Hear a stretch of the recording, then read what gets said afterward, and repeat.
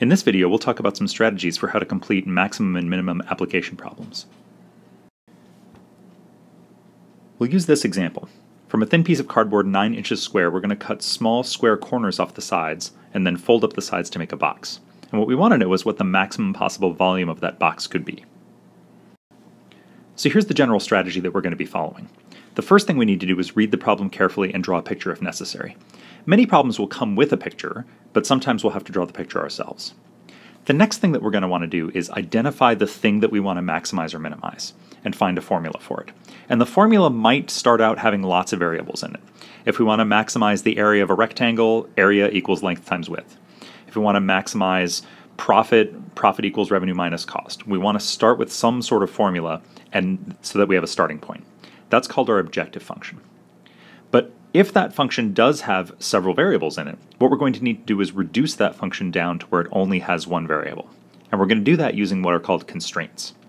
And once we have an objective function that only has one variable in it, we'll be able to use our calculus strategies to maximize or minimize that function. So to better understand this problem, let's just try a value to see what happens. So what if the squares that we cut out are 1 inch by 1 inch?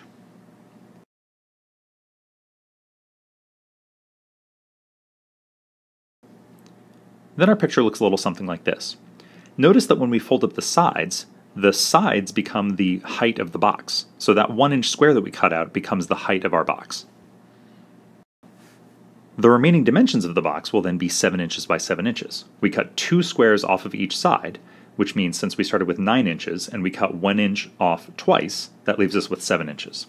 So our volume is length times width times height, 7 times 7 times 1, which is 49 cubic inches. But of course, we don't know that this is the maximum volume. This is simply one of the many, many ways that we could create this box.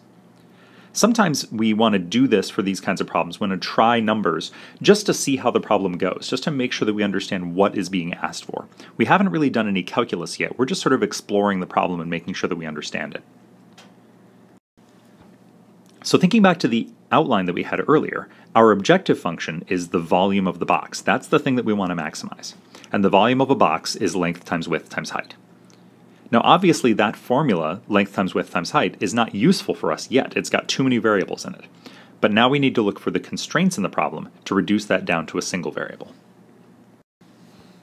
The variable that we're going to use here is the size of the cutout. That's the thing that we have control over. We can make a small square cutout to make a really short box, or we can make a very large square cutout to make a tall box.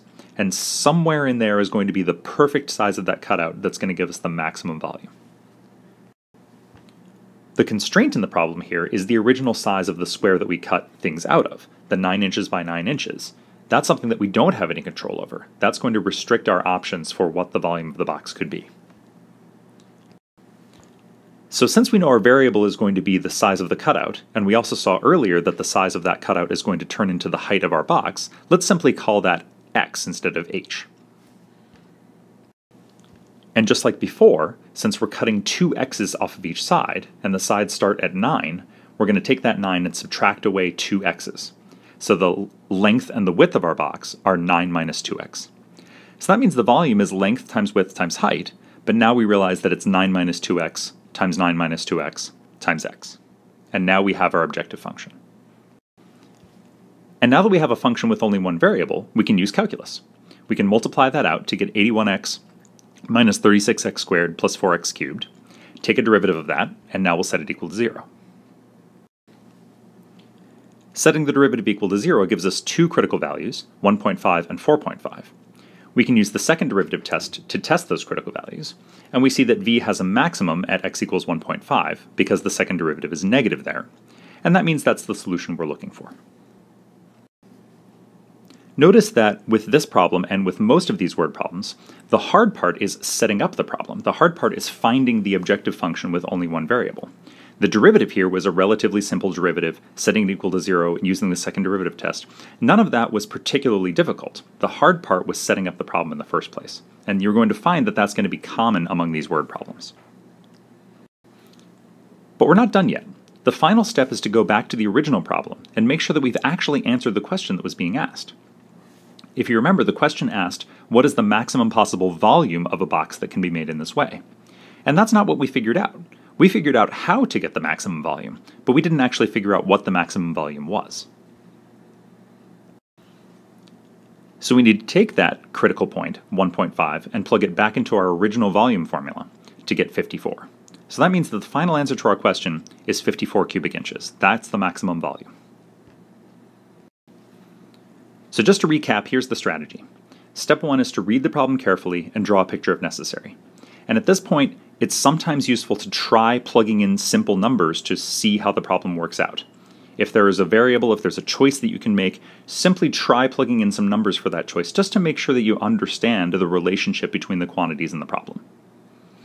Once you've done that, you want to identify the quantity that you want to maximize or minimize. That's going to be the objective function. Then use the constraints in the problem, the restrictions, the constants, the things that don't change, the relationships that are constant, to rewrite the objective function as a function of only one variable. Once that's all done, you'll be feeling more comfortable because you'll be taking a derivative, setting it equal to 0, and testing it. And we've done a lot of those examples before. And then finally, make sure you go back and answer the question that was being asked.